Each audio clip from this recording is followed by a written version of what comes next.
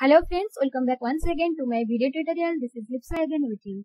So guys, if you remember in my last video, I have described how we can convert a simple Java project to Maven project in Intellij IDEA. So today we will learn how we can create a executable jar file from that Maven project. Okay, so let's get started guys then. So this is the project we have created, employee service. So in employee service, we have two class. One is employee. Okay, one is employee and the other one is employee service. So in my employee class, I have the field like ID, name and email, and in employee service, I have a main method. Inside my main method, I just simply convert a employee list to JSON object. Clear? And I just print that JSON object. So that's all about our employee service project. So now we'll convert this employee service project to an executable jar file and run that jar file. Okay, so you know in Java, if you have created a jar file, then we can execute the jar file in any machine. Okay, so we need to create that one now. So how we can do this? Let's mark here. So first of all, what we need to do, we need to click here in the file menu, then go to project structure. In the project structure, you have the option artifacts. Okay, click on that artifacts. Then here you have a plus icon. Click on that plus icon. Then you have the option like jar. So we want to create a jar file. So jar from modules with dependencies. Okay, I'll select this option from modules with dependencies. So my module name is employee service. Now this will ask you to provide your main class. So let me click here in the browse so that I can give my actual main class name here.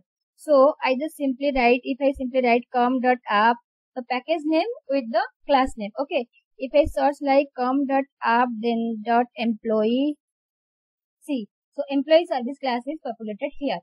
Okay, so this is my class which contains my main method. Okay, that is nothing but our main class. Just select this one. Then jar files from the library. So we want to extract to the target jar. So we'll select this option, extract to the target jar. Then directory for meta-inf and manifest mf. So this is important. Remember, your manifest file must be inside src main resources folder. Okay, src main resources folder. So I'll select this one, just leave it as is and click on OK. So when you click on OK, you can see name of your jar, employee service jar, and this is the output directory where your jar file will be stored. That is nothing but employee service /out. Out folder will be created. Then inside out folder we have artifacts. Then employee service _ jar. So this is the folder where our jar file will be stored. Clear? Now mark here. So this is the what dependencies we have added in our com.xml. So that dependencies also need to be the part of our executable jar. Else the jar file will not be executed. Okay. So hold on. You might have think we have added the Lombok jar, then Jackson annotation, Jackson core and Jackson data bind. But here only we can see three jars, Jackson data bind, Jackson core and Jackson annotation. So why Lombok is not a part of this jar? Because Lombok is a compile time tool. So it will not be a part of runtime jar file. Here we don't require the Lombok jar at the time of runtime. Clear? So that's why it is not showing over here. Okay, so now we click on apply, then OK. Okay, it will create a jar file. So let me just expand this project. src main resources meta-inf and manifest mf.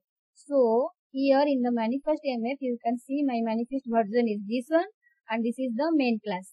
Okay, com.app.employee employee service. This employee service contains your main method. That's why it is your main class. Clear?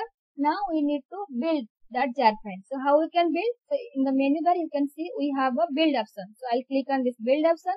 Then we are going to build the artifacts. So click on build artifacts. Here you have only one jar present. So it is showing here only one jar, employee service jar. So click on build. What is the action? We want to build this one. So click on build. So that will create a jar file inside our out. Then inside out we have the artifacts. In artifacts we have employee service. Inside this the jar file will be kept.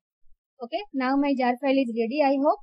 So out folder is created. Okay. So inside out I have the artifacts. Inside artifacts I have employee service jar.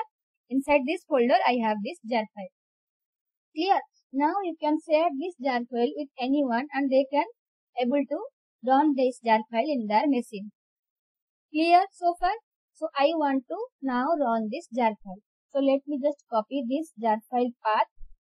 Okay, I'll copy the absolute path. You can run this jar file in this local terminal of Intellij, or you can provide this jar file to anyone, they can run it in their machine.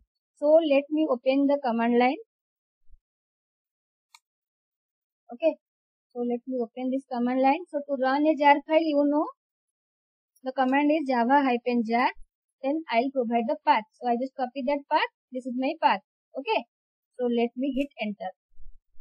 See, we are getting the same response what we are getting in our project.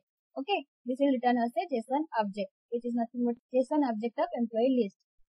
Clear? So that's all about how we can create a executable jar file from a existing Maven project using Intellij IDEA. So I hope you like this video. Please guys do like, share and subscribe my channel if you want to see more videos like this. See you in my next video. Till then, thanks for watching. Thank you.